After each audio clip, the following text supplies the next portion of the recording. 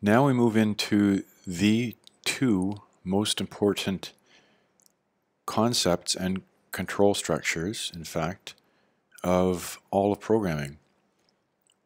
Today's will be loops, for loops in fact, and later on we'll be getting into if-else conditional blocks or if statements. So this is it. I mean, these two things the world is built upon. You just cannot underestimate how important these two things are. So, for loops, as with all the other videos, you can just watch through this first. I'll introduce a few things, but certainly, as always, do watch the video, do the quiz, and then move on to what was shown. So, how to start this?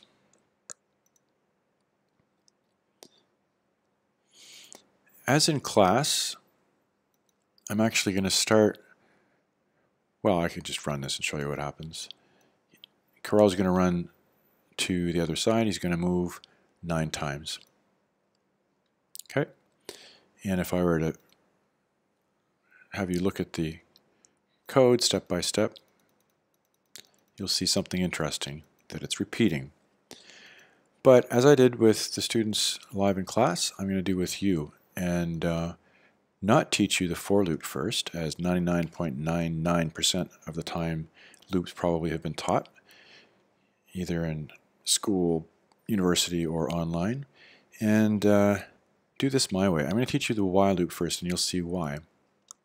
So we can, in fact, just get rid of this as you watch. So this is not something to skim through with my video. This is something that is not in this curriculum, the way that I'm doing it.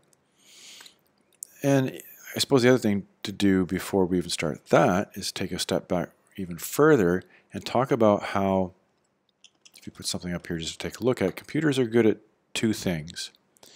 If I just put up some semi-random,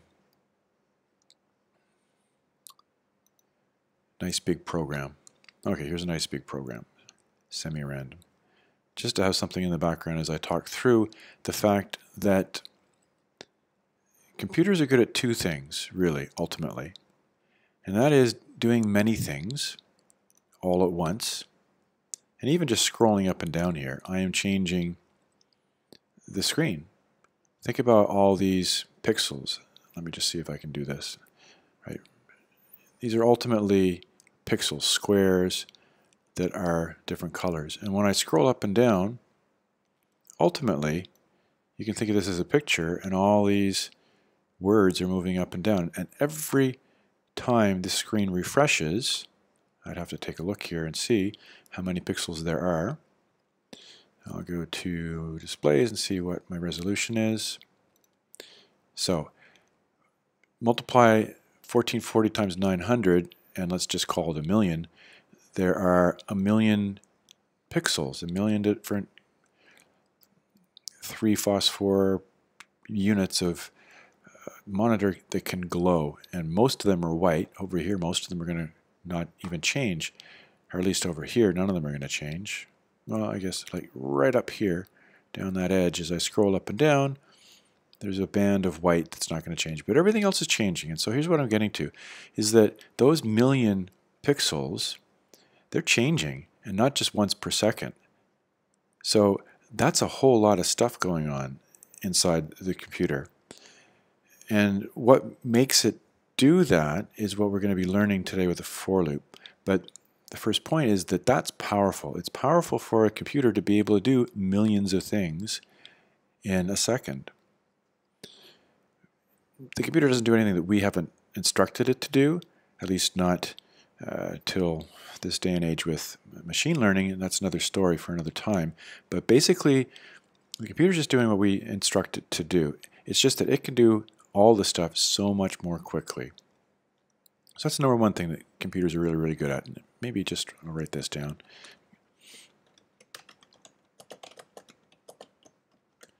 Number one, repeating lots of things, or just repeating stuff. Let's leave it at that.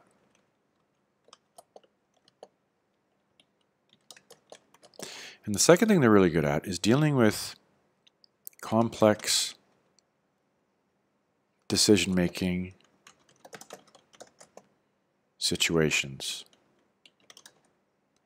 Life is one big complex decision-making situation, really. We go through our lives making lots of decisions. Well, so do computers. And anywhere you see an if-else, which is just about everywhere in code, frankly, you've got computers that are making decisions about whether they're going to add $1,600 to the money of this RPG game, or $700 or $300, depending on whether the player is a banker or a carpenter or a farmer, for example. That doesn't seem too complicated, but the fact of the matter is the combination of these two things, the fact that computers are good at repeating stuff and that they can deal with complex decision-making situations, they can deal with really complex decision-making situations because they are able to repeat stuff so quickly. So that's quick, and you'll hear those themes throughout the rest of this course, but that's why we're learning this for loop. But like I said, I'm going to start with a while loop.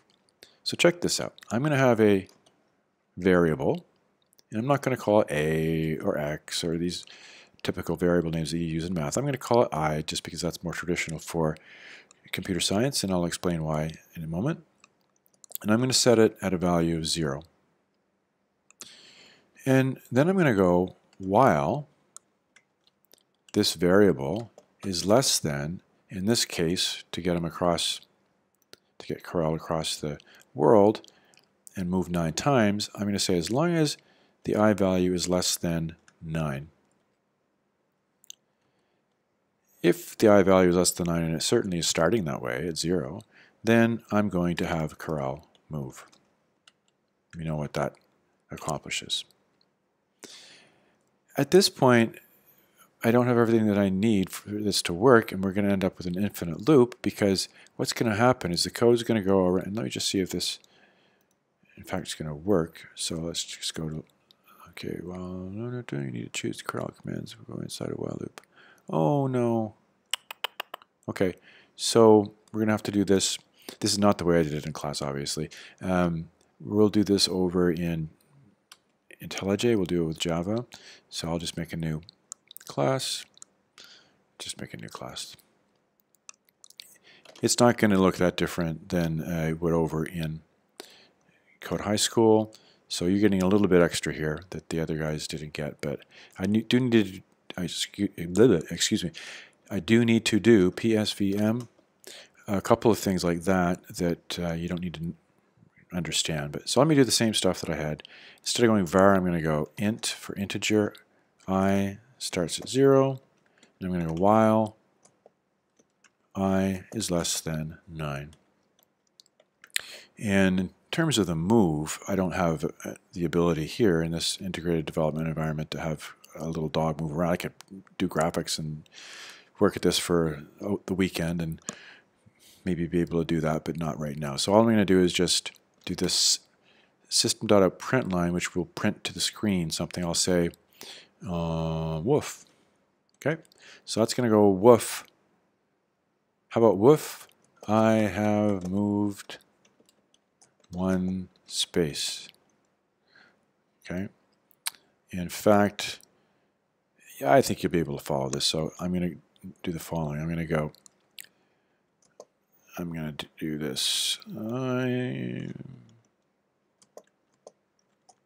plus 1. I'm going to try not to get carried away with this, but when I run it, you're going to see what's going on, and everything will be fine.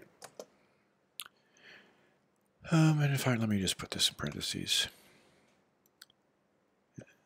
So let's just run this and see what we get down here for the output. It's going to be infinite. Well, yeah, okay. We're gonna see an infinite loop where this is going to go on forever and ever and ever until I stop it. Okay, blah blah blah blah blah blah blah blah blah blah blah blah blah.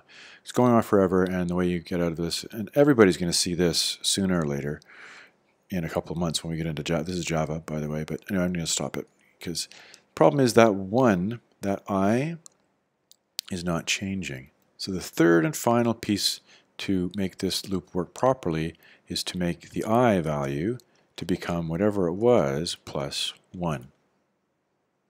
You probably want to stop the video at this point, maybe even take a deep breath and take a stretch and come back and watch it again, but maybe not. One way or another, here we go. What this does properly now, by the way, let's run it. You should see that we should go, woof, I've moved up to 9 spaces. So I've repeated something 9 times because I have a variable, I have this value I that started at 0. While the value of I was less than 9, I printed, woof, I have moved I plus 1 times. Since the I started at 0, I didn't want to see him, I've moved 1 space. I wanted to start it with 1, that's why I added 1. Okay, so woof, I have moved 0 plus, because it's 0 plus 1 is 1 space. And then what happens, you see, is we loop around and around and around and around like this. Okay, so the I goes up by 1 and we loop back up. So the second time through this loop, I is going to be not 0 but 1. 1's still less than 9, so we print out I have moved 1 plus 1 or 2 spaces. I goes up by 1 again, so it's going to be now 2. 2 is still less than 9, so that's still true. That is still true. So we get in and we print out I've moved 3 spaces, blah, blah, blah, blah, blah. Probably makes more sense to have the S there. So there are these 1, 2, and 3, which, by the way, you can do a shortcut to make it look more like what we're going to be seeing in the for loop by going I plus plus. Does the same thing. That just bumps the value of I up by 1. I'll prove it. And we're still repeating something 9 times and getting what I explained just now.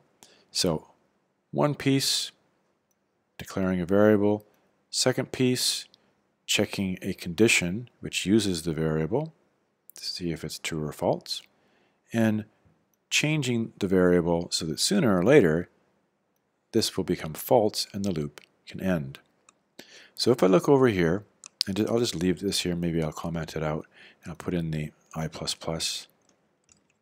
Oh, do that again.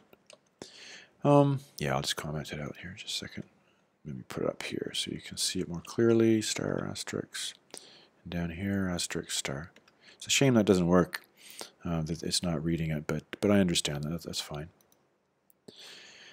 Because when we get to the while loop, we'll do it slightly differently. Basically, what we're going to say, if you want to still follow this, is while the front is clear, moves, right? So they go front's clear, front's clear, front's clear, front's clear. Front, he gets to here, the front's not clear, so he stops. But anyway, now we go to the for loop as will be shown in the video if you haven't seen the video yet. For var, and now I'll just copy and paste to show you that the same pieces are used. Copy, paste, semicolon, space, copy, paste, semicolon, space, and copy, and paste. So when you first see that, I guess that's the other thing maybe that I didn't say to you at the end of the last video, but I did to the folks in class at the end of the second last class, was when you first see this, you're like, whoa, whoa, whoa, whoa, whoa, whoa, whoa. How do we get from move, which I get, and take ball, which I get, to for var I equals 0, semicolon I, whoa, whoa, whoa, yeah, how did we ramp things up so quickly? And the answer, which I'll give you right now, is that this is just a very standard structure and a very standard way of writing it through many programming languages, and it's been around for years and years and years, and new programming languages just adopt it as being the standard way that people are used to.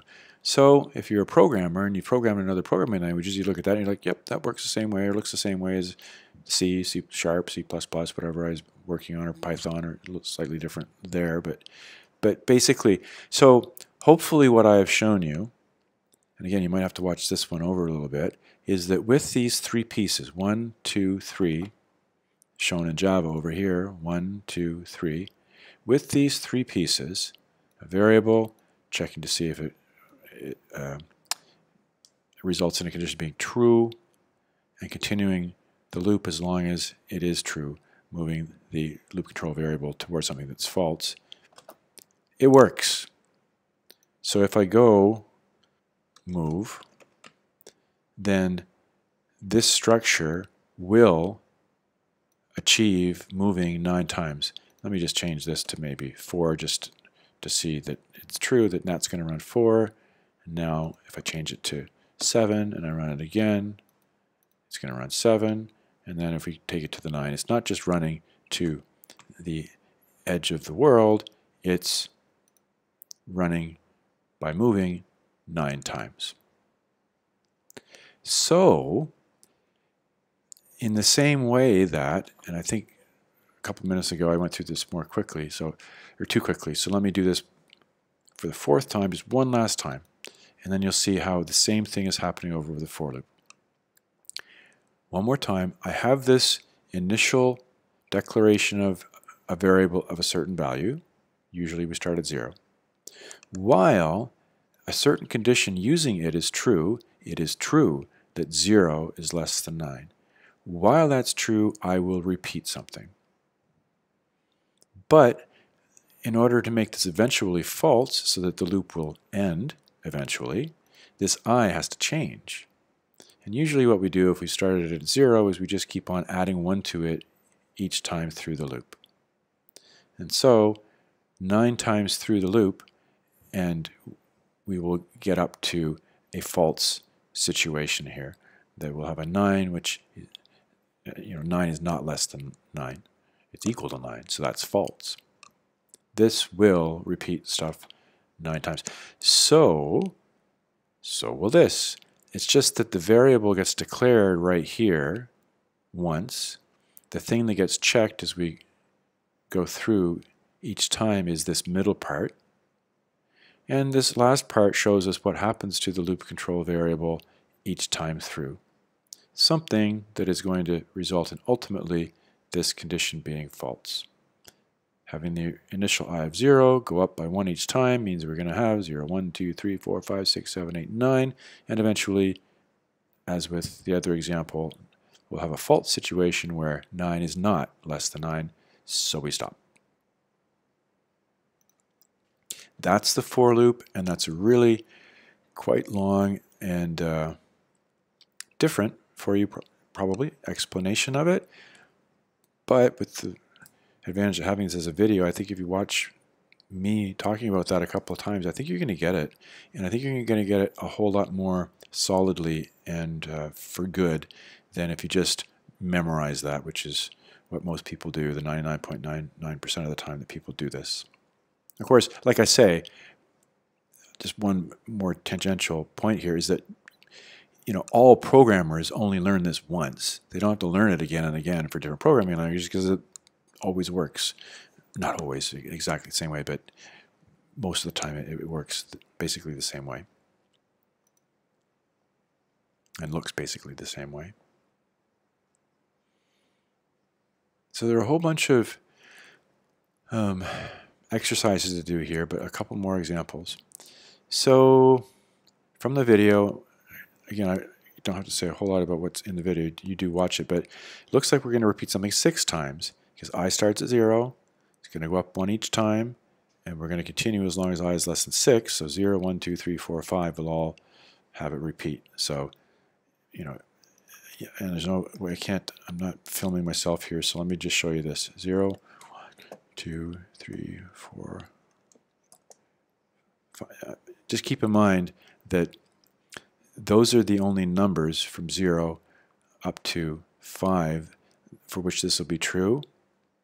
So the last value of I is actually going to be 5 because 5 is less than 6, so he's going to put a ball. But then when it goes up to 6, it's going to be false and we don't get in. But just keep in mind that's okay because we're including 0 here. So this is actually 6 things.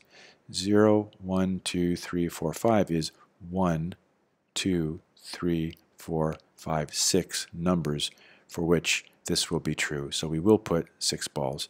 And then note that there's just this extra move. The move's not in the for loop, so the move's not going to be repeated 6 times.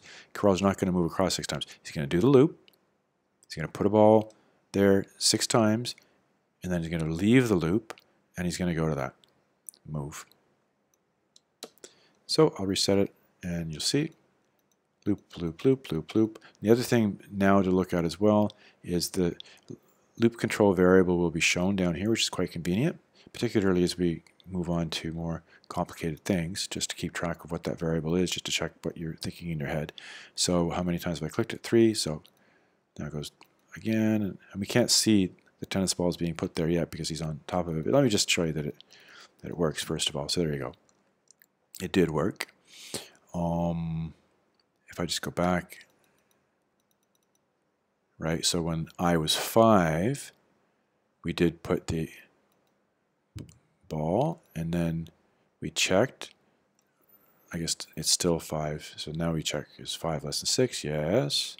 So I put the tennis ball. We can't see it, but he's putting another one there. I is going to go up to 6 before we get up here. Okay, and now it checks to see, is 6 less than 6? And the answer is no. So it's not going to put a ball. There will be 6 balls there. Just you have to trust that. And he's going to get out of the loop, not do any more put balls, go to the next line of code, which is move. And he moves. And there you go. And we can see there are 6 tennis balls.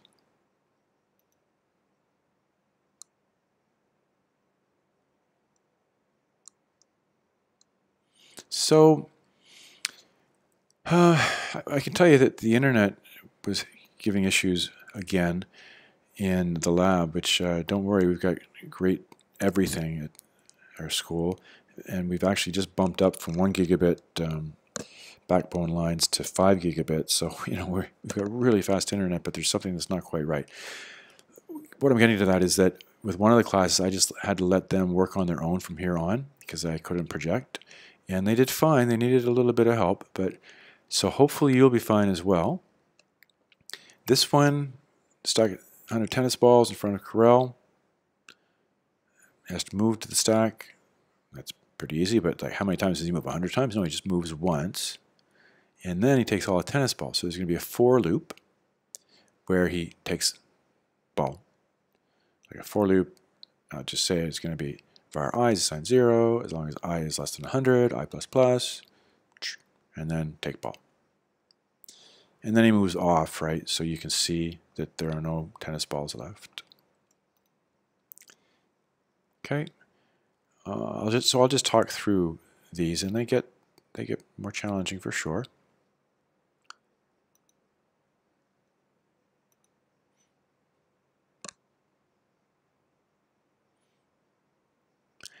Dizzy Corel, what to say about this one? Read through it. Read through it. He doesn't, one person today was saying, but nothing happens. We have this to begin with, and this is to end, so what's going on? Well, when you run it, he's going to be spinning around, as the instructions say.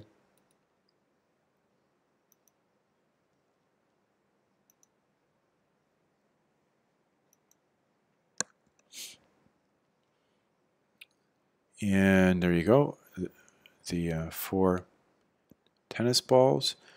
And just by me saying 4, oh, I forgot to mention one thing.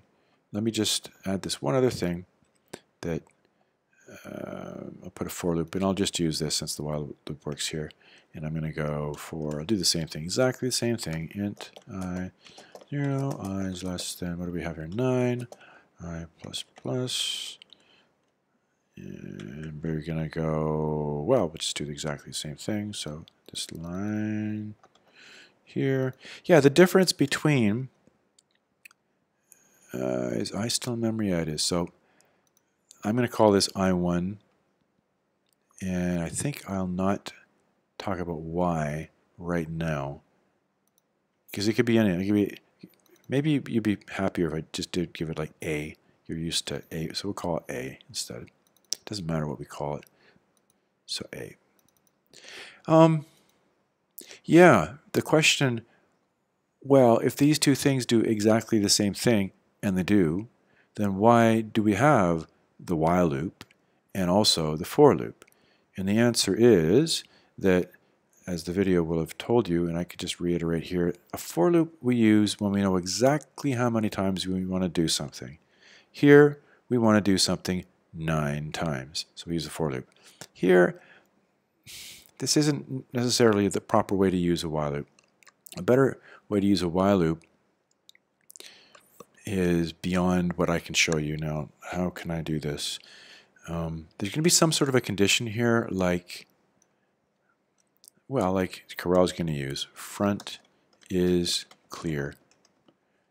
And like I almost want to say close your eyes. Close your eyes while I do that. I just want to make that not red. So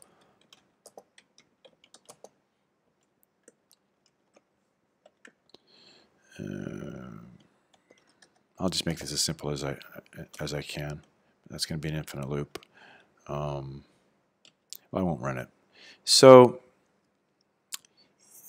public static. So that's more like the way that a while loop would, and so just ignore this for now, would look. While loops normally loop as long as some condition is true for which we don't know how long it will be true. We don't know the implementation of this function, although you just saw I did something very, very simple. But for now, just keep in mind that whiles are looping structures that loop an indeterminate number of times. So if this actually was more correct, maybe the first time it would run 9 times through the loop, but the second time maybe it would run 3 times through the loop, and the third time it would loop through 994 times. We don't know. So while loops are used when the number of times we want to repeat something is unknown. And for loops are used when the number of times we want to loop is known and exact. Yeah, we did a lot today, and all this stuff we're going to be repeating. But in this case, for sure, it makes sense to do a for loop because it's not like, oh, it looks like we're going to do something maybe 3 times if we run it the first time and 16 times if we run it the second. No, we're going to do, you know, putting a ball there and moving, putting a ball there and moving, putting a ball there. We're going to be repeating something 4 times. So there's going to be a for loop for this with a square 1, 2, 3, 4. There's going to be a loop. Just put it inside the start for now. That yeah, it's going to be a for loop for repeating something the number 4 times. Let me just go directly.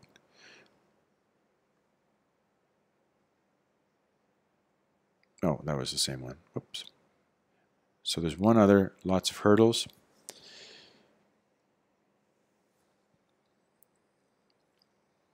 One of the ways as we move forward, you're going to know to do a for loop instead of a while loop, or a while loop instead of a for loop. I mean, right now you know it's a for loop because it's the for loop exercise, chapter unit number 9, right? But later on, do I use a for loop or do I use a while loop? Well, in this case, it says there are 5 hurdles. So the idea is he's got to go up and over these. Well, if there are 5 hurdles, there are 5 hurdles. It's not like sometimes there are 5, sometimes there are 6. We don't know how many there are going to be. No. It says there are 5 hurdles. So you're going to have a for loop, which will loop 5 times. So you're going to have, 4 var I is assigned 0, I is less than 5, I plus plus.